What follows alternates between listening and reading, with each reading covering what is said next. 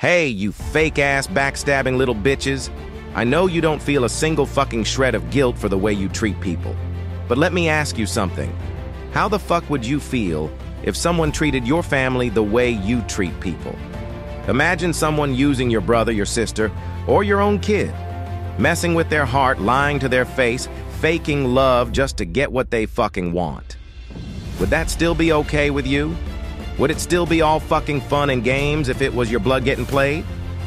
You think it's all just a game, don't you? That people are just pawns for your fake-ass manipulations. But what if someone did that to your family? Would it rip you apart to see someone you love used and discarded like they meant fucking nothing? You'd lose your fucking mind if someone played your family like you play everyone else. But you don't give a shit as long as it's not happening to you, right?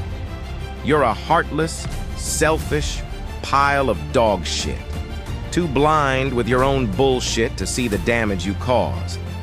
But one day, that fake love you've been handing out, it's gonna hit home, and you'll feel every ounce of fucking pain you've dished out to others. And when it happens, I hope it fucking burns.